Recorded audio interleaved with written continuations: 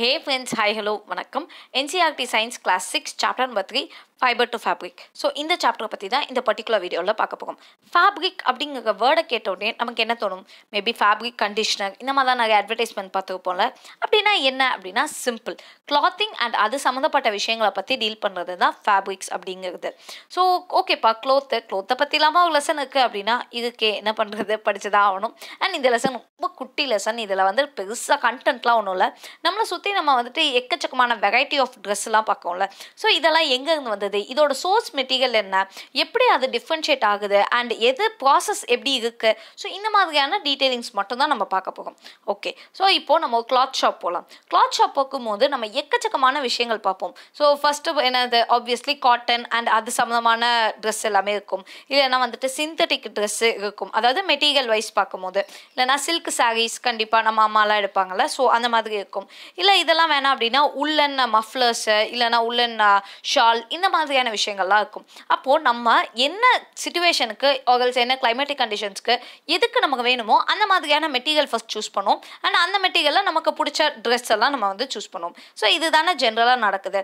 இது மட்டுமா அப்படின்னா இல்லை, நம்ம வீட்டிலேயே நம்ம பார்த்தோம் அப்படின்னா நம்ம வீட்டில் வந்து இந்த விண்டோ கர்டைன்ஸ்லாம் இருக்குல்ல, ஸோ அதுக்கு இல்லைனா பெட்ஷீட்டுக்கு, அப்போ டேபிள் கிளாத்து, இல்லை நம்ம யூஸ் பண்ணுற நார்மல் டவல், இது எல்லாமே வந்துட்டு ஒவ்வொரு விதமாக இருக்கா.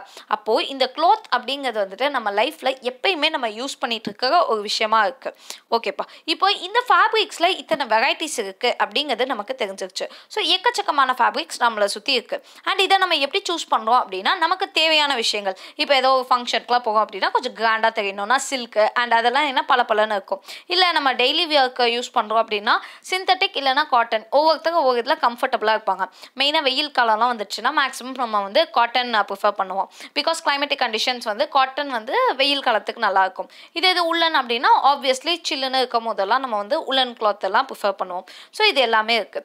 இப்போ நம்ம ஒரு டெய்லர் ஷாப் போய் பார்த்தோம் அப்படின்னா அவங்க கிட்ட நம்ம என்ன ஜென்ரலி கொடுப்போம், ஒரு பீஸ் ஆஃப் கிளாத் கொடுப்போமா. ஸோ அந்த பீஸ் ஆஃப் கிளாத்தை நம்ம வந்துட்டு என்லார்ஜ் பண்ணி பார்த்தோம் அப்படின்னா ஜென்ரலி இந்த வியூவில் தான் அது இருக்கும். அதாவது எந்த ஒரு கிளாத்துமே இந்த வியூவில் தான் இருக்கும். ஸோ இதில் இருந்து நம்ம வந்து ஜஸ்ட்டு ஒரு யானை மட்டும் பிரித்து பார்க்கலாம். அதாவது இதில் உள்ள ஒரு நூல் இருக்குல்ல, அந்த நூலை தான் நம்ம வந்து யான் அப்படின்னு சொல்லுவோம். ஸோ எந்த ஒரு ட்ரெஸ்லையுமே அந்த ஓகத்தில் வந்து நம்ம பார்த்தோம் அப்படின்னா குட்டியாக நூல் இருக்கும்ல, ஸோ அதை எடுத்து பார்த்தோம் அப்படின்னாலே அது என்ன மாதிரியான ஒரு விஷயம் அப்படின்னு நமக்கு தெரிஞ்சுக்கும். ஸோ அந்த த்ரெட்டே நமக்கு வந்து இது என்ன மெட்டீரியல்ல இருந்து வந்துச்சு அப்படிங்கிறது தெரிஞ்சுக்கும். ஸோ அந்த மெட்டீரியல் இருக்குல்ல, அந்த மெட்டீரியலை தான் நம்ம வந்து ஃபைபர் அப்படின்னு சொல்லுவோம். ஸோ ஃபைபர் அப்படிங்கிறது ஒன்றும் இல்லை, எந்த பேஸ் மெட்டீரியலை வச்சு இந்த யான் செய்யப்பட்டிருக்கு, ஸோ எந்த யானை வச்சு இந்த ஃபேப்ரிக் செய்யப்பட்டிருக்கு அப்படிங்கிற ஐடியாவை நமக்கு கொடுக்கறது தான் இந்த யான். ஸோ இப்போ இந்த யானை கையில் எடுத்து வச்சுட்டு அதை ஜஸ்ட் அப்படியே தேய்ச்சிட்டே இருந்தோம் அப்படின்னா திடீர்னு எண்டில் வந்துட்டு ஸ்பிளிட்டிங்ஸ் ஆகும். ஸோ அந்த ஸ்பிளிட்டிங் வருது பார்த்தீங்களா, அதுதான் ஸ்ட்ராண்ட்ஸு.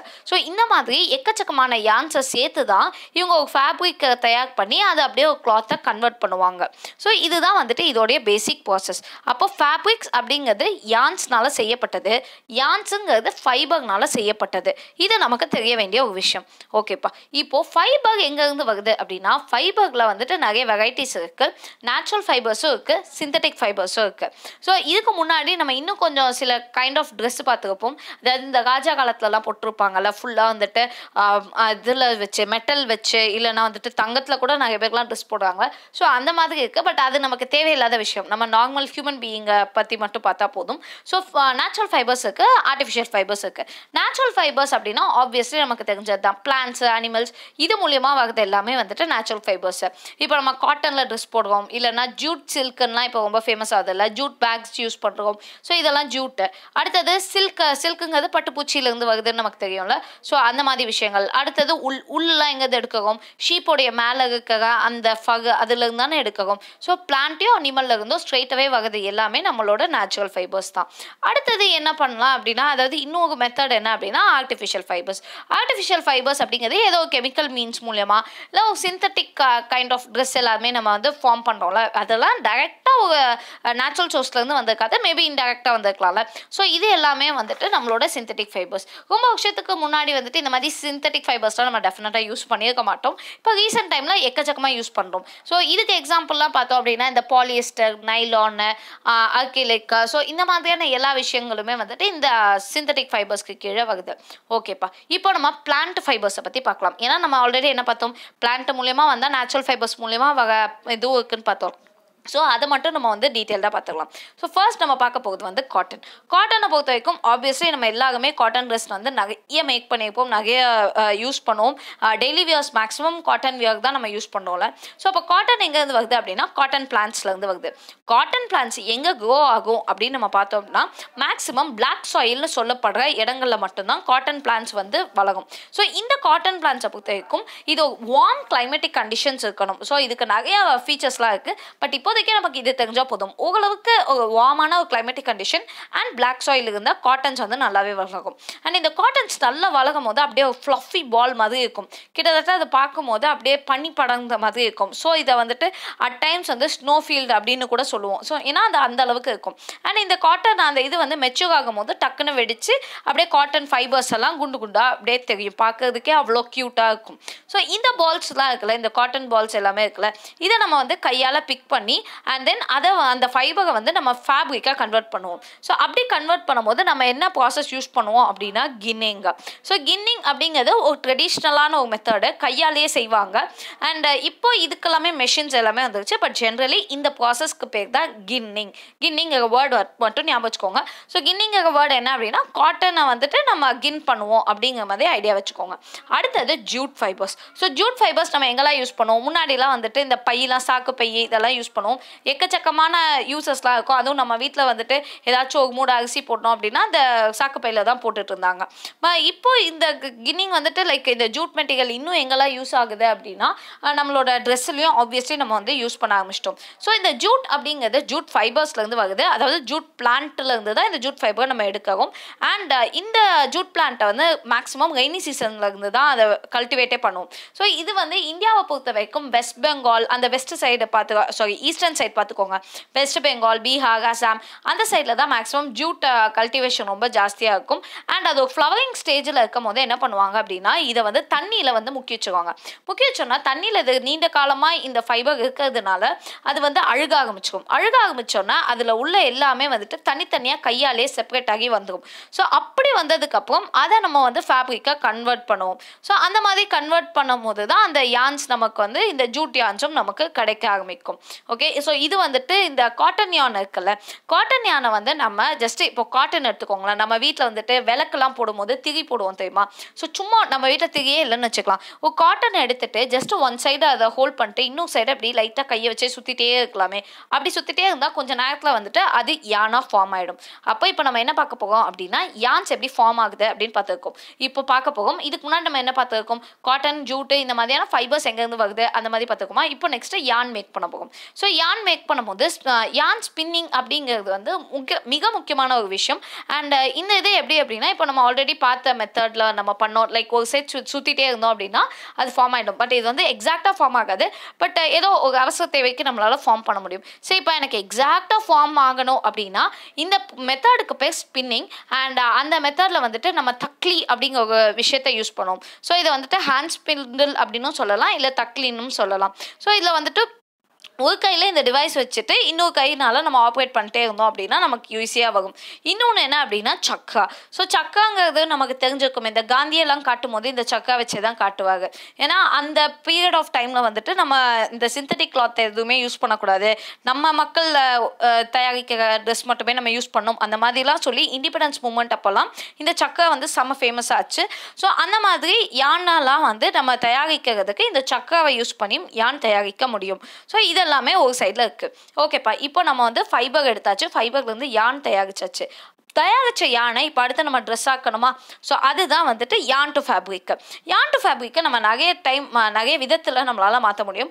மெயினாக 2 இது இருக்குது. ஒன்று வீவிங்கு, இன்னொன்று நிட்டிங்கு. ஸோ வீவிங் அப்படிங்கும் போது 2 பீஸ் ஆஃப் யான் எடுத்து அதில் ஒரு பேட்டர்ன் உருவாக்கி அது மூலியமாக இந்த ஃபேப்ரிக்கை தயாரிக்கிறது ஃபர்ஸ்ட் மெத்தடு. ஸோ இந்த ப்ராசஸில் வந்துட்டு 2 செட் ஆஃப் யானை நம்ம எடுத்துப்போம். அண்ட் அந்த 2 செட் ஆஃப் யானை நம்ம சேர்த்து சிங்கிள் செட் ஆஃப் ஒரு ஃபேப்ரிக்கை நம்ம வந்து கொண்டு வந்துருவோம். ஸோ இப்போ ஃபார் எக்ஸாம்பிள் இந்த மாதிரியான ஒரு இமேஜ் வந்து நம்ம சின்ன வயசுலலாம் நம்ம ட்ரை பண்ணியிருப்போம். ஸோ ஒரு பேப்பர் ஃபுல்லாக எடுத்துப்போம், அதில் கட்டிங்ஸ் வச்சுப்போம், இன்னொரு பேப்பரில் இன்னும் வேறு கலர் கட்டிங்ஸ் வச்சுட்டு ஒன்றுக்குள்ளே ஒன்று வச்சோம் அப்படின்னா டோட்டலாக நமக்கு ஒரு டிஃப்ரெண்ட்டான டிசைன் கிடைக்கும்ல.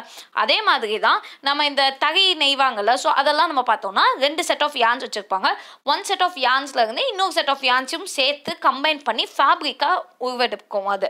ஸோ இந்த மாதிரியான ப்ராசஸுக்கு பேர் தான் வந்துட்டு வீவிங்கா. ஸோ வீவிங் வந்துட்டு கையாலையும் செய்யலாம், பட் லூம்ஸும் இருக்குது. அதாவது நமக்கு வந்துட்டு ஆர்டிஃபிஷியல் லூம்ஸ்லாம் இருக்குல்ல, எலக்ட்ரிக் லூம்ஸ்லாம் யூஸ் பண்ணி தான் செய்வோம். ஏன்னா இப்போ இருக்கிற பாப்புலேஷனுக்கு இவ்வளோ பேருக்கு நம்ம செய்யணும் அப்படிங்கும் போது ஆப்வியஸ்லி நம்ம எலக்ட்ரிசிட்டியும் யூஸ் பண்ணி தான் செய்வோம். அடுத்தது நிட்டிங். நிட்டிங் அப்படிங்கிறது சிங்கிள் யானை வச்சு நம்ம வந்து ஒரு ட்ரெஸ்ஸை கொண்டு வந்துட்டோம் அப்படின்னா அது வந்து நிட்டிங்க.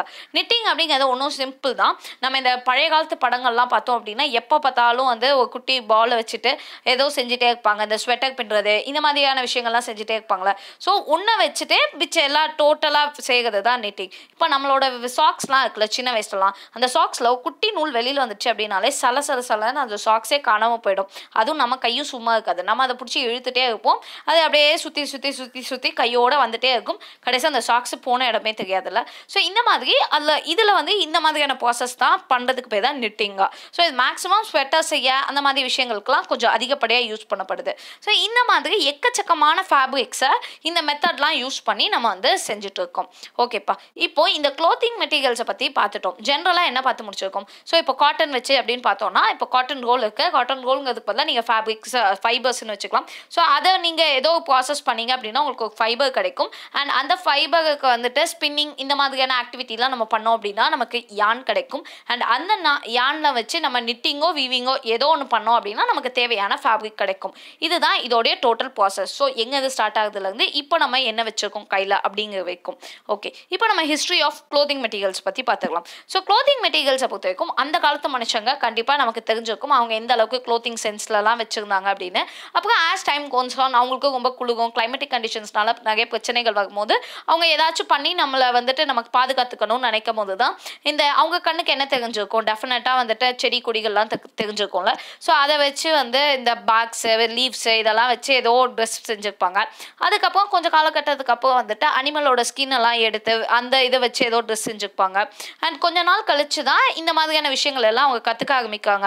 ஸோ சும்மா அப்படியே ஏதோ ட்ரெஸ்ஸு செஞ்சோமோ ஃபேப்ரிக்கை ரெடி பண்ணோமோ அதை அப்படியே சுற்றி வச்சுட்டு இருந்தாங்க. ஒரு காலகட்டத்துக்கு அப்புறமா தான் சீவிங் நீடில்ஸ்லாம் கண்டுபிடிக்கப்பட்டதுக்கு அப்புறம் தான் விதவிதமான ட்ரெஸ் எல்லாமே நம்ம செஞ்சு நம்ம யூஸ் பண்ண ஆரம்பித்தோம். ஸோ இந்தியாவை பொறுத்த வரைக்கும் ஆப்வியஸ்லி கங்கா ரீஜியனில் வந்து காட்டனோட கல்டிவேஷன் அதிகமாக இருந்தது.